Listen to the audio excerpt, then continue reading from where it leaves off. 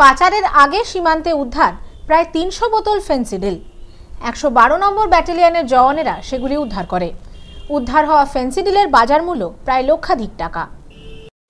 বাংলাদেশে পাচারের আগে সীমান্তে নদীর পাড় থেকে বস্তাবন্দি প্রায় ৩০০ বোতল ফেন্সিডিল উদ্ধার করল বিএসএফ।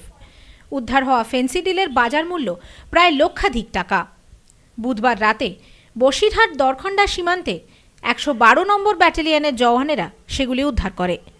বিএসএফ সূত্রে জানা গেছে, বস্তাবন্দি ফেন্সিডিলগুলি সোনাই নদীর পাড়ে ফেলে রাখা হয়েছিল। অনুমান, জোয়ারের সময় বাংলাদেশে পাচারের উদ্দেশ্যেই রাখা হয়েছিল। ঘটনায় কেউ গ্রেপ্তার হয়নি। लगभग 7:30 बजे सब इंस्पेक्टर जी रोहित और कांस्टेबल जी राजू की इन्फॉर्मेशन के बाद जी कंपनी 112 बटालियन ने धारखंडा जो कि इंटरनेशनल बॉर्डर सोनाई रिवर के पास हमने एम्बुश प्लान किया था। इस एम्बुश के बाद लगातार इन्फॉर्मेशन थी जो कि हमें पहले भी 2 बार फेंसिडिल की खेप मिली है, जिसमें एक बार 180 और 296 फेंसिडिल बरामद हुई। उसी की लगातार श्रेणी में आज हमने एक एम्बुश प्लान किया था। इस दौरान लगभग 380 फेंसिडिल हमने सोनाई रिवर के किनारे एसीपी नंबर 7 के सामने बरामद की। Bureau report, news नोमैंसलैंड, Basirhat.